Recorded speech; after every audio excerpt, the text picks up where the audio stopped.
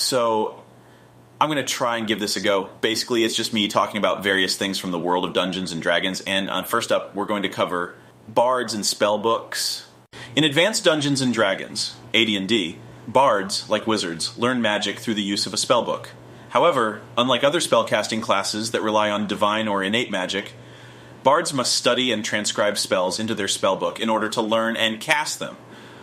A bard's spellbook is not just a collection of written spells, but a unique tome that reflects the bard's personal style, creativity, and musical talents. It is a treasured possession that the bard often carries with them on their adventures, safeguarding it from harm and keeping it close at hand for reference.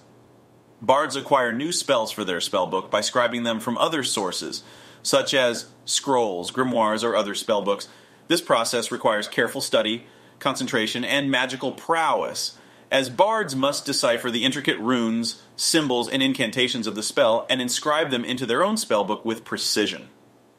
Scribing spells from scrolls can be particularly challenging for bards. Scrolls are delicate and perishable, and the process of extracting the magical essence from a scroll and transferring it to the bard's spellbook requires meticulous skill and concentration. It's not uncommon for bards to struggle with the complexities of scribing spells from scrolls, often resulting in smudged or partially copied spells that may not function as intended. Due to the cost of materials and the difficulty of scribing spells, many bards begin their magical journey by finding a spellbook during their travels.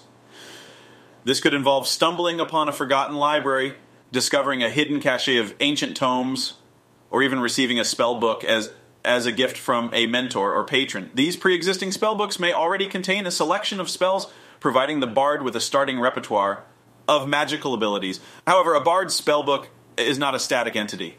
As the bard gains experience and grows in power, they can continue to add new spells to their spellbook through their adventures, research, and interactions with other magical beings. They may also create their own original spells, drawing upon their musical talents, artistic inspirations, and arcane insights to craft unique and potent magical effects. So, in summary, in AD&D, bards learn magic through a spellbook that they must scribe spells into from other sources like scrolls. Obtaining a spellbook with pre-existing spells is a common starting point for bards, but they can continue to expand and customize their spellbook as they progress in their adventures and magical abilities. And that's it! Thanks for listening. Hope you've enjoyed this first episode of Encounter Monkey. I'll see you next time.